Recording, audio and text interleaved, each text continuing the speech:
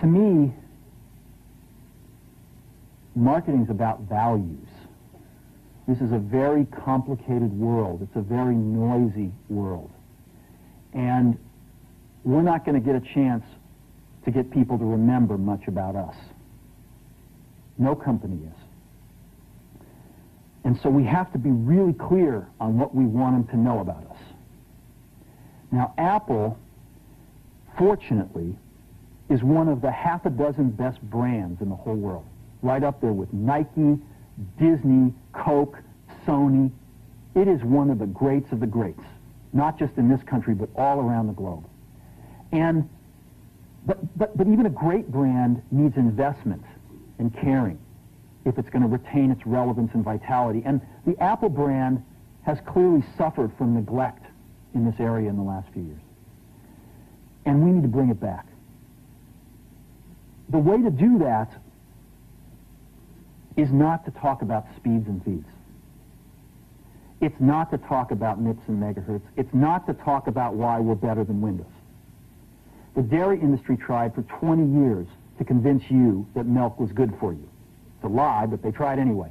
And the sales were going like this.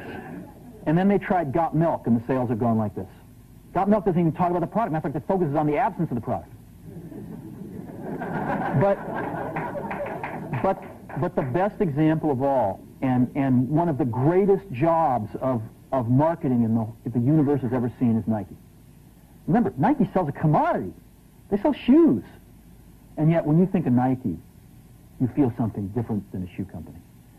In their ads, as you know, they don't ever talk about the product. They don't ever tell you about their air soles and why they're better than Reebok's air soles.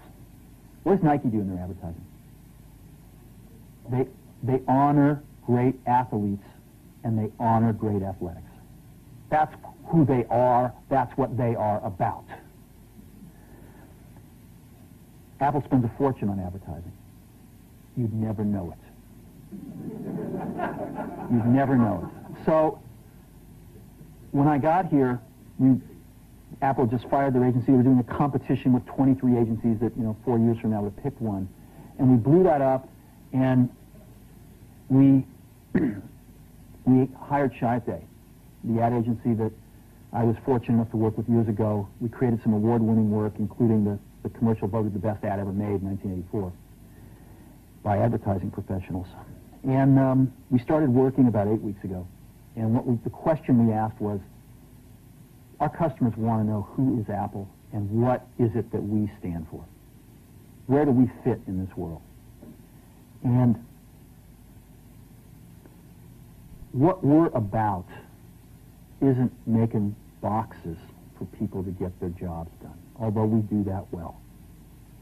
We do that better than almost anybody in some cases. But Apple's about something more than that. Apple, at the core, its core value, is that we believe that people with passion can change the world for the better. That's what we believe. And we've had the opportunity to work with people like that. We've had an opportunity to work with people like you, with software developers, with customers who have done it in some big and some small ways. And we believe that in this world. People can change it for the better. And that those people that are crazy enough to think they can change the world are the ones that actually do.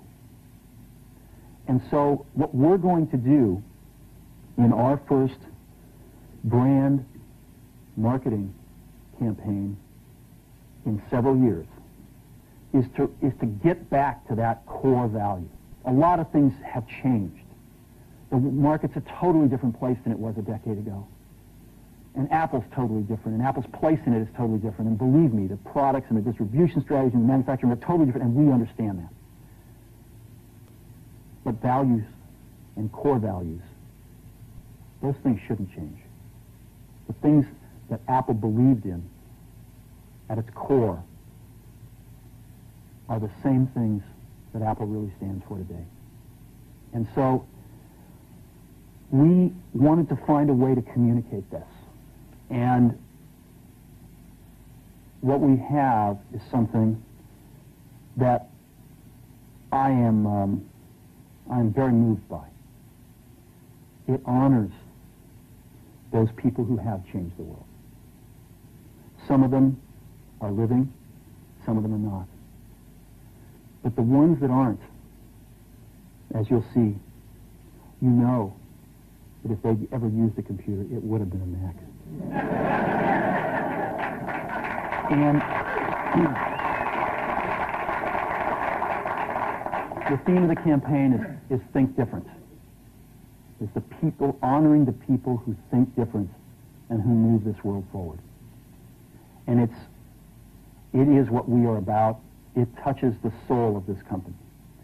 So I'm going to go ahead and roll it, and I hope that you feel the same way about it I do.